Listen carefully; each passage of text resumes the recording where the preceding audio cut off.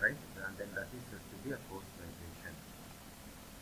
The definition is the vibration of a body under the influence of an external force. And examples for force vibration are air compressors, IC engines, and machine tools. When you consider IC engine, an external force which is being created in the particular system or a particular engine, then the particular engine starts to vibrate, then that is said to be force vibration. And there are types of force vibration. One is periodic forcing, second one impulsive forcing, and third one random forcing. Right? Periodic forcing is nothing but the force which is being applied on a particular object throughout the nature. Right? And impulsive force is a sudden force which is being applied on the particular object. Random force is the force which is being applied on the particular object randomly at any time. It maybe depends upon the time dependent. There are types of damped force vibration. One is damped vibration and undamped vibration.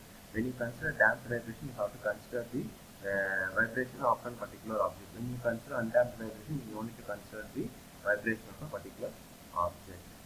Right. Next topic is about force vibration with harmonic forcing. Right. See, this is an example for harmonic forcing. When you consider a spring mass system, right, along with that damper is attached with it. The function of damper is used to absorb the vibration which is being created in the spring when the load is applied on it. The mass is nothing but a load here, right? And this F indicates the force which is being applied on a particular object, right? And here the object is your spring, right? And X is nothing but the deviation of a spring from the initial position to final position, right? And this is the force discrimination for this particular spring mass system, right? M is nothing but the mass of a particular object. K is nothing but spring stiffness, and X is nothing but the displacement. Similarly, C is nothing but the damping factor, that is spring deflection and spring absorption value, vibration absorbing object. C, that is nothing but a damper. X dot is nothing but the angular displacement, that is change of displacement with respect to original position. And F naught phenomenon is nothing but the force which is being applied on the particular spring mass system. An equation for the spring mass system is F is equal to F naught cos omega t. Right? F naught is nothing but the external force which is being applied on the particular spring mass system. Omega t is the change of displacement with respect to original displacement. And you all know that the equation for motion is mx double dot plus ce x dot plus kx is equal to F naught cos omega t. Right? And whereas mx dot is nothing but the inertia force which is being created on the particular spring. Right? When you consider spring mass system, when you apply a load on a particular spring, what will happen is the spring starts to deflect. Again, what will happen is it will regain this original position.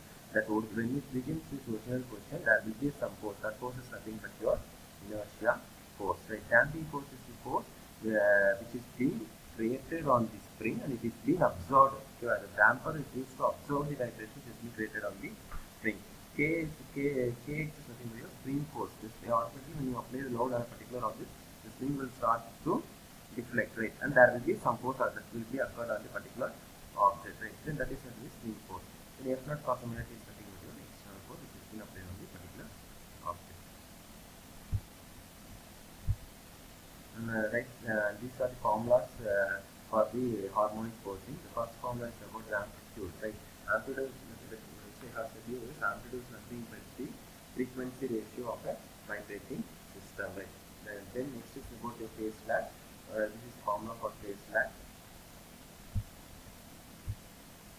And you have to calculate the magnification factor, right? The formula is 1 by square root of 1 minus omega by omega n whole to the whole power square plus 2 epsilon omega by omega n the whole square. Next, you have a formula of transfer. This is important number as well as the formula for transfer is nothing but foundation force divided by applied force. Right? Foundation force is nothing but the force which is being applied on the particular object, and a particular force which is being exerted in the particular object, and F naught is nothing but the force which is being applied on a particular object. Right? Foundation force is nothing but your inertia force. And similar for angle of lag. For the transmissibility, the phase angle is nothing but tan inverse of 2 epsilon omega by omega n. Right? We will move on to the problem. See, this is the application of the problem. We consider helical spring. Helical spring is fixed at one end and mass at the other end, right? So mass value is nothing but 10 kg, spring stiffness is 10 Newton per mm. Decrease in amplitude, right? So the spring, what will happen is when the load is applied on a spring, the spring starts to it will display for 4 complete revolutions. It will display for 4 complete revolutions, then that initial value will be 1 by 10. That is nothing but your initial value of the deflection. Next, periodic force on the mass in the vertical direction. This is nothing but applied force which is going to apply on the particular spring mass system. That is that force in terms of equation. That is nothing but F naught cos omega t. You know the equation is F is equal to F naught cos omega t. Instead of that F naught, that is the applied force value is nothing but 150 given in the problem. And omega is your angular velocity given in the problem 50 p Newton.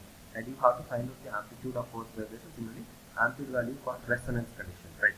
Resonance is nothing but the maximum frequency which is being applied on the particular spring mass system. In the spring mass system, in the spring will have a maximum vibrating mass, then that is said to be a resonance.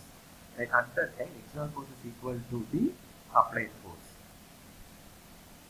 And given data are mass m is equal to 10 kg, and k is nothing but 10 Newton per mm. Right? And F is nothing but F naught cos omega t, this is equal to 150 cos omega t. Right? Here that we have taken from the given values. And x naught by x10 is nothing but your 1 by 10 which I have said you, right? This is being given in the problem. So by x naught by x10 is equal to x power x4. So f x4 is nothing but 4 complete revolutions. First you have to find out the omega, and that is nothing but your damped thrust. Right? That is square root of k by m. You know the formula which I have explained you in the pre-vibration. So there is integral difference. This is equal to square root of k by m. Then when you substitute the 10 divided by 10, automatically your equation comes 31.62%. So you will be asking a question, right? Yeah, that is nothing but 10. Right? Then when you substitute that value, so the equation becomes like this. And then deflection del is equal to ln of x naught by x1. Here the ln of x naught by x4. Right? Instead of that x1, you have to replace, you know the 4 complete answer. So x naught by x4. 1 by 4. That is 4 complete answer. 1 by 4 ln of x naught by x4. So the deflection becomes ln is equal to e log of 5.56. This is your deflection only. Then Cc is equal to 2m omega m, right? And when you substitute the values for m and omega, you know the values for all these data. So when you substitute them, your value becomes 63.46 milliseconds per meter. Okay. Next, it's on C by Cc. Okay. Then you know the value for C by Cc, that is formula is z square divided by 4 pi square plus z square. So when you substitute that value, it will become 0.091. Omega is omega n is square formula system. So when you substitute the value, the value becomes 31.49. You see here everything you know the values. For every formula you know the values that is being given in the formula. Direct substitution, so you don't need to do any calculations for. Right? First you have to calculate the amplitude. So amplitude form is A by f0 divided by k. And you know the f0 by k is nothing but square root of 1 minus omega by omega n whole square plus 2 epsilon omega by omega n whole square. So when you substitute the value, your answer becomes for amplitude is 0.08227 meter. And when amplitude resonance condition A by f naught by k, that is nothing but 1 by 2 epsilon, and then it becomes 5.483, that is A by f naught by k. So when A becomes 0.0824 meter, right? This is how you have to do the problems.